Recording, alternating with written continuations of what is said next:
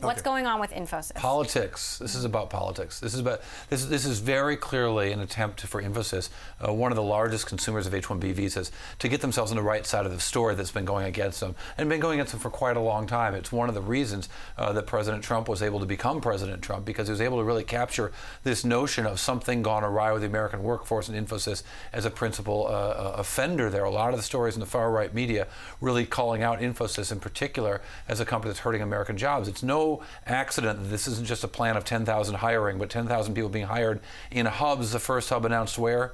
In Indiana. So in Indiana, really focused on a place where President Trump won, where Vice President Pence hails from, and I think they really want to make a mark in that state for political reasons. Dig a little deeper here. I know you've been taking a look at the numbers and some of the other companies that are really affected by the H-1B visa policy changes. So the outsourcing firms are big consumers of the H-1B visas. While we have bigger and better known companies like Apple and Intel and others talking about it, when we look at the numbers of who the biggest consumers are, they are very much these kinds of outsourcing firms.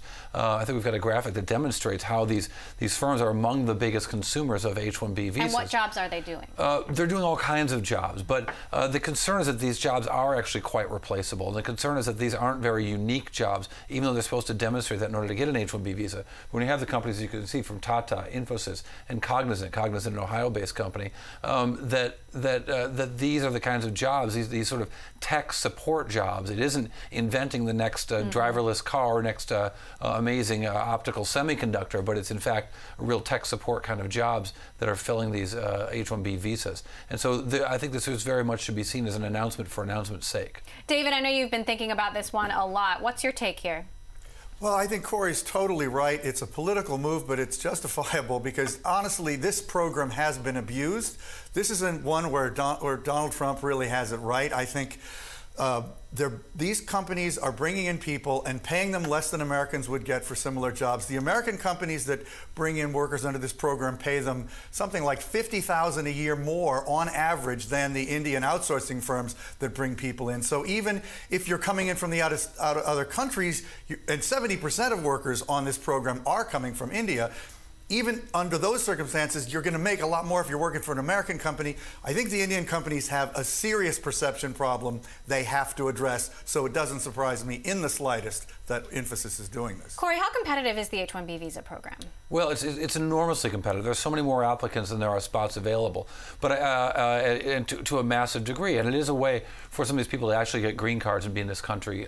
We have friends who are some of those people who've followed that route in order to do that. We've got Bloomberg Intelligence analysts who've done that very same thing.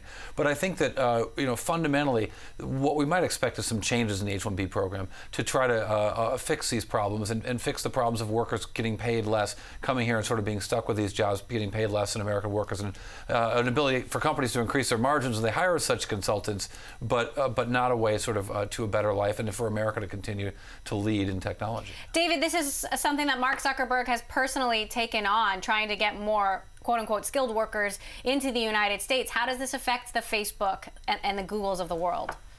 Well, it doesn't directly affect them that much, but I think that what will affect them is if we can find a way to open up the doors to allow more people to come in to do a variety of jobs that are needed with fewer restrictions, while still being able to protect American jobs. And that's a tough balancing act, but all the big tech companies absolutely feel they would benefit, and the American economy would therefore benefit if they could bring in more people from outside the United States, and if this program was not so severely restrictive as Cory was just saying.